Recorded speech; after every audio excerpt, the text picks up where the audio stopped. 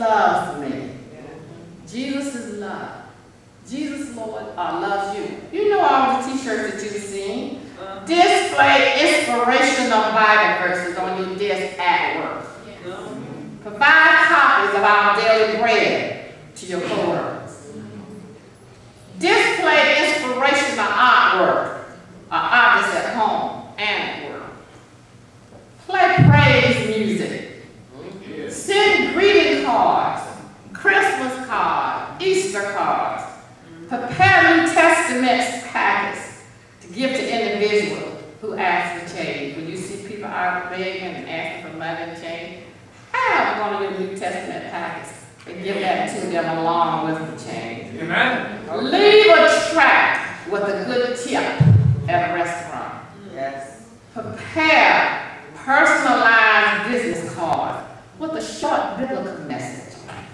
Select gifts with inspirational messages for Christmas, graduation, for weddings, birthdays. Amen. Post special events, Hallelujah Night, Angel Tree Ministry, Vacation Bible School, Rainbow Tea, Beatitude Brunches, Ten Commandment Teas, and on, all the things that you've had. Post those.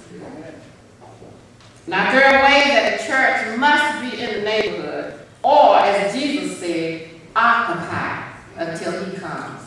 Occupy until he comes. Those are his words.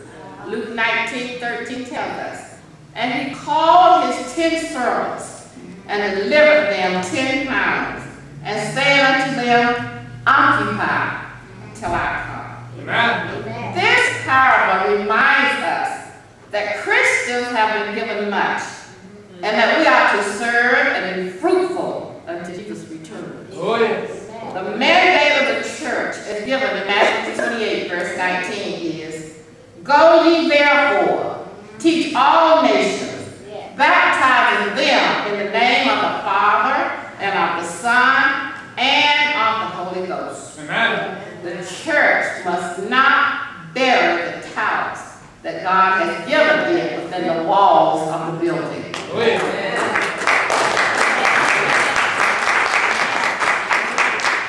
The church cannot remain silent. It must take the good news outside the church wall, to the neighborhood, to the nation, to families, to highways and byways. The church must take the message of hope and deliverance where there is violence, poverty, disease, spiritual and moral decay, family instability, etc. The church, that's us, Contee, Amen. must win the world for Christ. Contee Church, let us get busy and be about our Father's work. Oh, yes. Let me leave with you a parting thought. Studying the scriptures and sharing the gospel will bring you closer to the character of God. Oh, yes. Live in such a way that those who do not know God will come to know God because they know you. I want to say that again. I like that too. Live in such a way that those who don't know God will come to know God because they know you. Amen. Let us pray. Lord, touch each person within the sound of my voice with the will to study your word and to share your gospel to the lost. Keep us mindful, Father, of your word, that we would never reject thee, O Lord, but would study to show ourselves approved and would take the good news to the highways.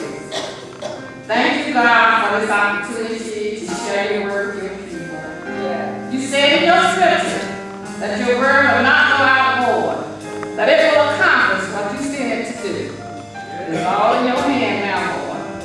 Thank you for sending these people to hear what you had for them. And thank you, Lord, for using me as the messenger. in the matchless name of your Son, Jesus Christ, I pray, give thanks, I accept all blessings. Amen.